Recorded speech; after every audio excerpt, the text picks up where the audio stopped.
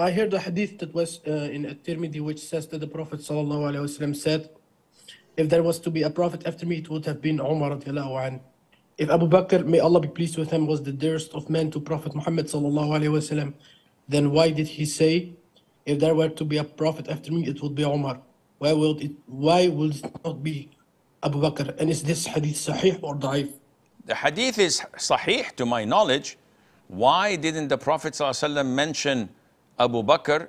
Because Abu Bakr is better than Umar, all in all, but not necessarily better than Ali in judging, or better than Khalid ibn Walid in running an army or fighting, or better than Mu'adh ibn Jabal in knowing what's halal and what's haram, and the likes.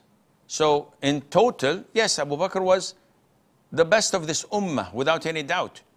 But does that does not mean he would qualify to be a messenger or a prophet after the Prophet ﷺ, if there were to be a prophet. So this choice is only in Allah's hands, and according to specific characteristics that only Allah knows about. So no one has the right to judge, and why did he say this about Umar, not about Abu Bakr, and Allah knows best.